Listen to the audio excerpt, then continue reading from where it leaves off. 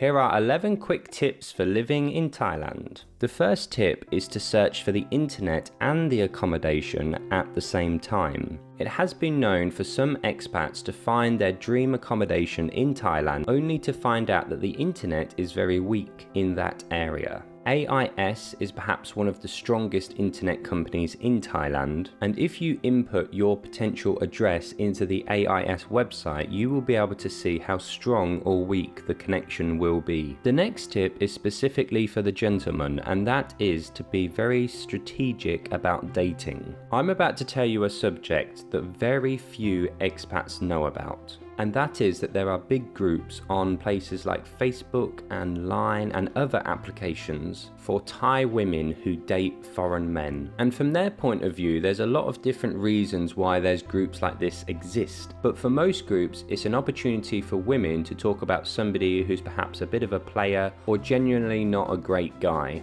Unfortunately, there are some good guys, some good gentlemen who do get mixed up in this. Therefore, when dating, just be fairly strategic and always be careful what you say. The next tip is to use TransferWise. TransferWise is now known simply as Wise. I've added a link in the description below for more information. But essentially, TransferWise allows you to spend money in different countries, convert money at a very affordable rate.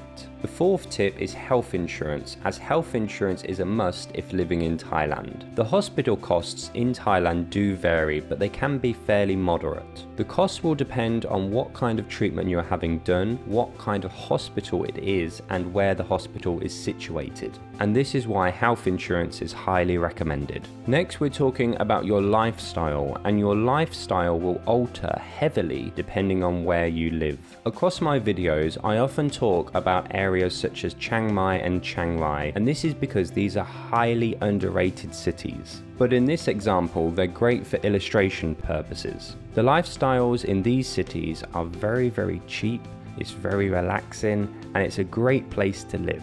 But on the downside, it can be quite slow paced compared to areas such as Bangkok, Koh Samui, Phuket, etc. So it's a great idea to do some traveling or some research about different areas before you decide where you want to live. But one of the great things about living in Thailand is that you can live anywhere and easily move from place to place. Next, we'll be speaking about money again, but specifically for those who are looking to earn a little bit of income when living in Thailand. There are indeed available teaching jobs in Thailand, and Western teachers get paid anywhere from 30 to 40,000 baht, and Filipino teachers get paid around about 20 to 25,000 baht. Filipino teachers are increasing all over Thailand, and it's become a very popular job for Filipinos because, as you are probably aware, the Filipinos are impeccable at English. The next tip is about time, and specifically now. Now is the perfect time to move to Thailand. Government officials as well as many expats believe that the level of tourism that Thailand once had will return in the next 3 to 5 years. But despite the news and everything that's going on, now at this moment in time is the perfect time to fly to Thailand. Number 8 is to find expats and other groups to avoid loneliness. It's amazing when you move to another country, especially Thailand. It doesn't matter what kind of character you are, as we all need some level of connection.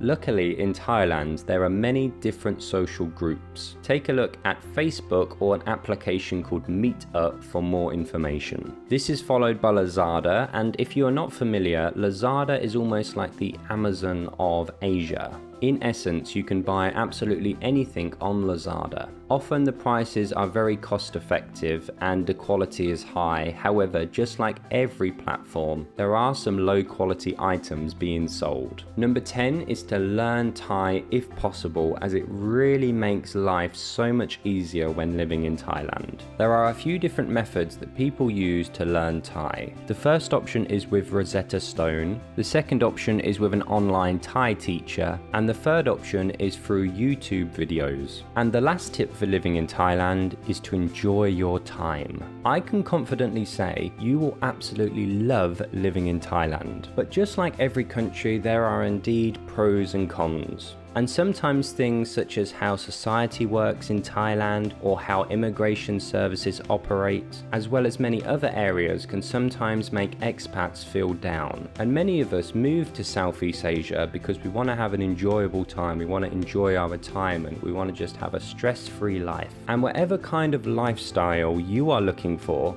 you will most definitely find it in Thailand. So my friend, just enjoy your time.